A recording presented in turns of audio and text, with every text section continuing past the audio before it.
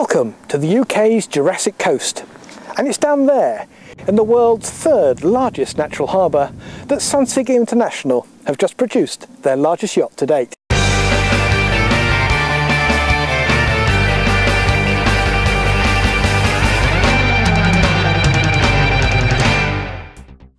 Sunseeker's main production facility is in the town of Poole on the UK's southwest coast, an area of outstanding natural beauty.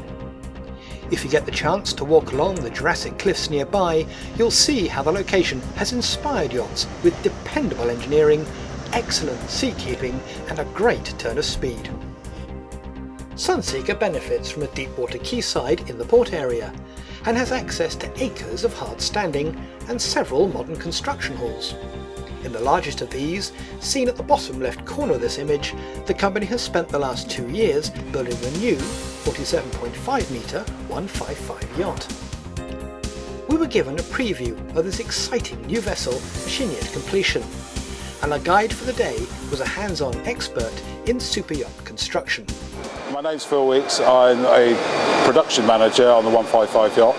I've been with the company 19 years and done many super yachts for the company, starting from the 105 to the 37 metre to the 34 metre, and then ultimately for the last 2 years onto this 155 yacht. Sunseeker's always been a global leader in super yachts, and our customers demanded bigger and better, and we've finally been able to step over that 40 metre mark, where we've been for quite a while, into a proper super yacht. The company creates its entire range in hand-laminated GRP, with the larger vessels, as typified by these 40-metre yacht moulds, using a much higher ratio of lightweight composite combined with traditional layup. A very high degree of customization is available, even to the basic shape of the superstructure, thanks to the inventive work of the Special Projects Division and the use of lightweight decor that gives a reassuringly solid result. The 155 has also been created with carbon reinforced composite, using a sectional mould similar to this one, and shipped in from specialists Moldcam in Australia. Yeah, the boat came in sections, which was a new concept for Sunseeker.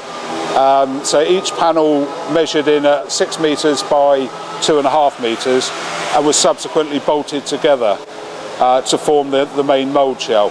But that gives us expansion in the future. If we decide to go bigger than the current 155 or 47 metres, we've got the potential to add sections into the mould, maybe to take it up to a 52 or a 54. The usual finish for a Sunseeker is a high quality gel coat that is polished to perfection, but the 155 has been fully painted instead. First boat that's ever been filled and faired and painted at Sunseeker in its entirety. We have a team of painters that have been with us from Mallorca for 12 months now. I've never seen so much dust, so many people sanding, but we have to say that the painters have done a fantastic job. Sunseeker has always been at pains to maximise onboard comfort with plenty of strategic insulation. But the 155 has been taken a step further, particularly with noise suppression. Noise has played a big part, in fact, in the whole build of the boat. The insulation of the boat, the sound insulation, the thermal insulation, everything is decoupled, so no part of the cabin, whether it be the deck head, the bulkhead or the floor, is touching each other. It's all floating, ultimately reducing vibration and noise transfer. So we're really hoping for a very quiet boat. Unusually, the galley is on the lower deck, right next to the crew's quarters. The crew themselves have accommodation that is particularly easy to maintain, especially the ensuite facilities. A long time ago we developed the wet sail, which is a pod with the toilet, the shower and the hand basin all in one. And it stood the test of time. It's still with us today, some 5 years later. The rest of the crew areas is the very traditional laminate, cream laminate and teak. It's very hard wearing, it's very forgiving and it's easily repairable. So it hasn't changed too much since the conception of the 37 metre, and in fact this particular crew asked for this because they were so pleased with it on the first 37 metre they had.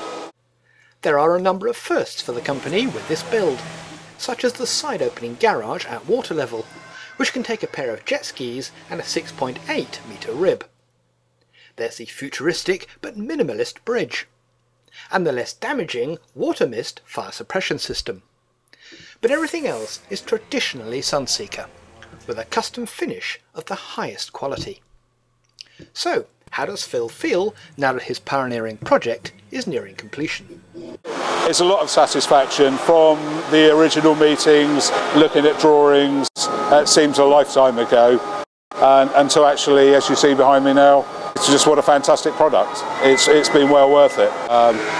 It's surpassed all expectations, I think, in the finish of it, the quality of it, and I think the public will be very, very pleased to see it when it materialises in about 2 weeks' time. And there she is! Sunseeker have rolled her out of the shed, they've put the last of the top hamper on, and in a few days from now she'll be launched and then off into Poole Harbour for her sea trials. And we're about to start the next one again. So as soon as this one leaves the factory, the whole process will start again. Hopefully a little bit quicker than 2 years on the next one, but we'll see how we go.